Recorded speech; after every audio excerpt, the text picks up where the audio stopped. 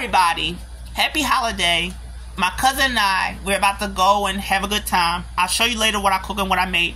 I just want to say, if you're a person every day that stare at your screen and iPhone, don't pay people no mind. Because these same people that's so judgmental and think they know it all, let's stop saying hurt people, that's number one. How about help people? Because you give people an excuse after I say this, you make this statement. Because when you say hurt people, we're giving an excuse for people to carry that destructive pattern. Add something to that. It's help people. My cousin Pete want to say something. Hello, I'm out there, YouTube land. How y'all doing? God bless you on this holiday. I'm going to definitely add something to that, the spiritual side.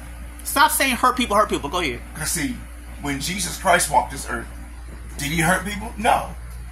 He ministered to so many people, and he helped people.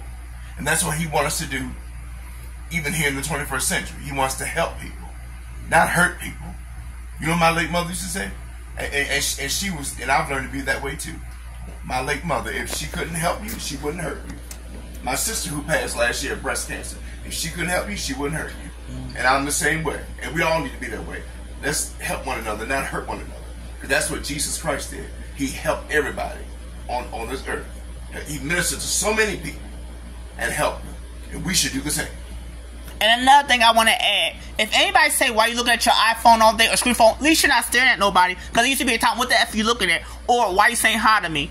Don't pay these rude people no mind. They're miserable. And get away from miserable people. At least one thing about the internet age, you can learn how to read better, have more comprehension of studying other people's culture. And the reason why y'all want to, you ever heard this expression, if you want to hide something, hide in a book? How about people don't read a book because all that big words? How about all this way of looking down somebody? How about y'all generations before? How about y'all generations before y'all made it where you don't want other people to fit in and know what you're doing? And how about the government have a conspiracy that don't want people to fit in and feel balanced and neutral? No, social media. This is the reason why they say social media and media. Think about the word social media and think about, forget social for a minute. Think about media. Media means the middle, a way for everybody to relax, have it in between. Something you didn't know about this or that, you can find out. And research, not all this, hey, what you doing, tall person? Hey, you fat person, lose weight. Hey, you skinny person, you're this. You should look like this. There is no one more look no more. People had this way of having one way of thinking, and that's impossible. Add something to that, of this negative one-way thinking, of people looking at the social media all day. Well, but one thing I've learned, and I've found out too, that this social media, it's educational. Yes, it is educational, and like I've looked up some information on the internet where where years ago, back in the 80s, we had to go to the library and look up an encyclopedia. But that time has changed, and God gave man the wisdom to help look up on the internet, to invent the internet, where we can do it in the privacy of our home. Yeah. But I will say this: social media can be very addictive too. We got to be careful. Yeah, balance it. All I'm saying is educate yourself. Because one time I was on it. And I had to like say, Lord, help me to get away from it because I didn't want to almost like be on late for 5 and 6 hours. But thinking never that long, but like almost an hour. It's very addictive. So you got to be, like you said, balance it out. Make sure have time to do other things. Have time, at least in the spiritual side, have time to pray and go talk to God like I do. Exactly. Like today, I just got done taking a walk. What I'm going to do is, before I take another walk and dress up, because I'll show you what I'm wearing later, I'm going to take the time to relax, write my book, and not give up. Because guess what? Everybody want to feel like they can be reached. Not you keep going wrong and saying mean things and doing mean things to people. You don't do that. And people that used to be bullies, you got to realize the reason why things bit you in the ass, because you are fed poison, emotional, psychological, spiritual poison that's unhealthy, that's going to kill you and derail you. And you having this one way of thinking, it's going to get you spiritually knocked down. See, what goes up must come down. You go ahead. And the Bible says too that you reap what you sow. The Bible says, "Be not deceived. God is not mocked, for whatsoever man sow, that shall he also reap." We got to be careful how we treat people, how we do things, because it will come back. And before you call someone reap what you sow. And before you call someone ignorant, you're ignorant because you're being judgmental to other people that don't see things the way you do. And then also, social media is the big friend and big brother and big sister to everybody that don't feel like they're welcome. Because a lot of people, when people try to be friendly, why are you being friendly to me? Why are you being nice to me? See, that mentality right there is ugly. People don't think without speaking, and you need to. But time is up for everybody. Time is up for this negative mentality where you think where the line's going to be always standing for you. Why? You need to ask yourself, why are you working for people to get your attention? Why are you working for people to stand in line for you? Why are you working for people to give their things and money and benefits to you? That last $10 they gave you, they could have took that, instead of them taking that money to get some food or the bills. They're taking that to support you, but you're looking down on them. How about, you know, why you want everybody to praise you being, why you're so sexy, why you're so cute, why you did that movie? How about you need to be grateful that you got people standing for you, not you acting like you're entitled? Because even me, when I put stuff out, I want people to realize before you think about support me, look at it. Look at why you need to support me. Look at what I'm putting out to make you reach the support me that can reach you. We're here to be a duality to each other, all of us. Go ahead, add something to that.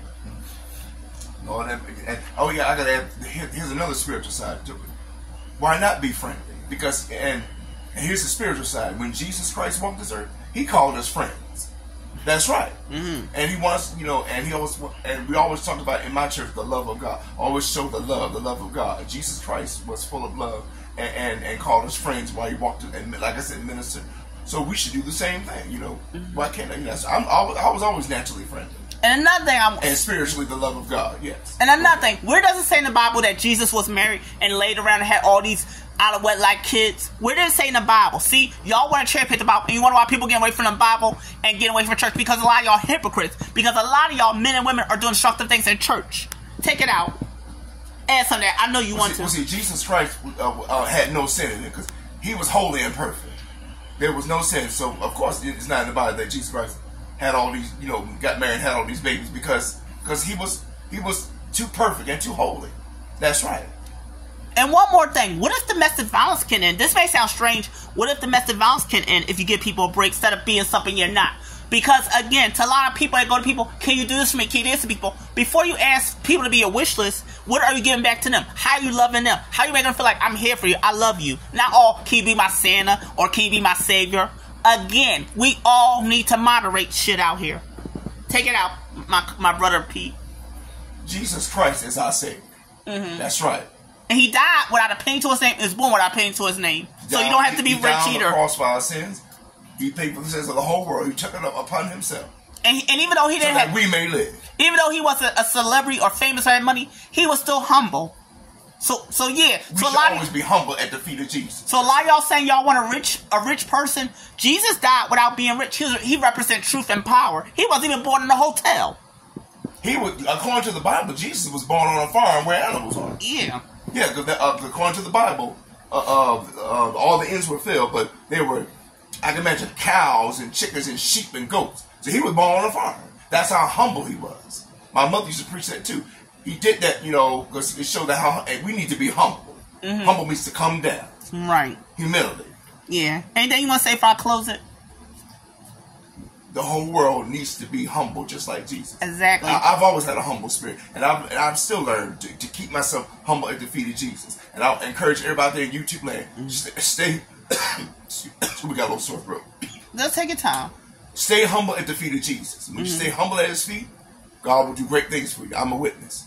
And I won't say this, but I got a prayer request before God and before Jesus Christ. Mm-hmm. And I'm looking for God to answer it as we enter into the summertime season. But I'm going to stay humble at His feet. And as long as I remain humble at His feet, my prayer will be answered. And any of y'all out there in YouTube land, if you have any prayer requests, stay humble at His feet. Even though they can't see your face, can I just grab your hand and tell everybody this is my cousin? Just so you know, this is my cousin. This is a real person. This is my cousin. See, I'm not a robot. Yeah, as y'all can see, this is my cousin. Yes. See, I just had to show y'all my cousin. Yes. Yeah. I'm a human being. Yeah. All right. I love y'all. God bless. God bless. Happy holiday.